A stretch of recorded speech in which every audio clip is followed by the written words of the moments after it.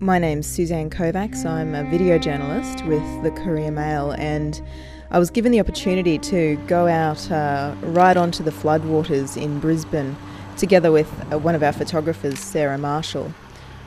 We were just in a tinny and started out near Coronation Drive. It really was just the most amazing, surreal experience, just to see the water as high as your street signs, and to literally be floating along and towards and across Coronation Drive, you know, a route that many of us who commute in Brisbane know really, really well. We ended up right around the back of the Wesley Hospital and came across the croquet club. Inside was an absolute mess, tea and coffee still on the bench, knives up in the kitchen ready to be used. It looked like nothing had been done at all. Not long after, we saw this. It wasn't the only car we saw. In fact, I think we might have even just floated right over the top of a few here and there. And then there was this guy. Hi, what's your name? Greg Donahoe. Greg, you're enjoying a bit of a dip here, are you? Yeah, what can we do? We're stranded, so got to make the most of it. It's my holiday from Sydney, so... The water levels, well, I'll just show everyone. It doesn't look like you're going to have much longer before your pool turns into the river. Yeah, the water's blue at the moment, but not much longer. I think it's only half a metre to go, and we'll be brown just like everything else is around here at the moment, so... Oh my goodness, I can't believe we got under that.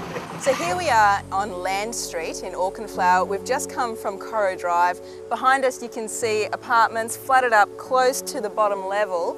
Not everyone's evacuated though. We've got people having a great old time, a couple of beers on the veranda. Not a bad way to spend the day in sunny Queensland ordinarily, but of course we can't forget that this really is a massive disaster and people are losing their livelihoods and their homes. So Josh, what are you doing here today? Trying to get what I can before I leave for good. This is long gone, this house. So I never thought I'd be able to kayak to my own street and park it in my living room. So this is different. Back over near Corro Drive, we checked out the Regatta, which is, you know, one of the biggest landmarks in Brisbane, and unfortunately it turned out they weren't serving any cold beers, but I guess we can forgive them because the water was just, it was half submerged. Okay, so we're here with Jack and Tom Seaton from Toowong. Guys, we're standing on top of your garage right now. A bit hard to believe, but how long has the water been this high? It started about midnight last night and it's been rising pretty steadily. Up until recently, it's really starting to come in now though. Are you concerned about how high it might get? No, not really. My apartment's up the back, so I'm safe, but these guys, they might get a little bit wet.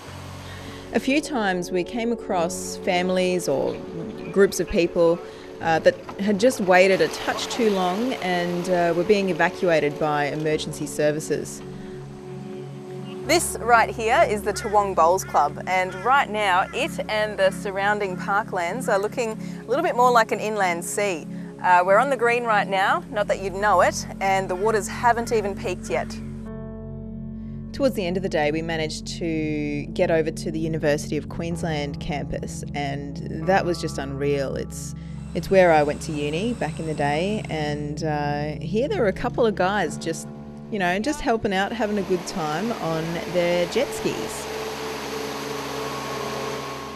Finally, we made it out onto the river itself, and straight away, as soon as the boat got out there, you could just feel the force of the water. It just changed. It went from, you know, calm tranquility to just this torrent, and needless to say, we just didn't stay out there too long. We were quite happy to call it a day at that point.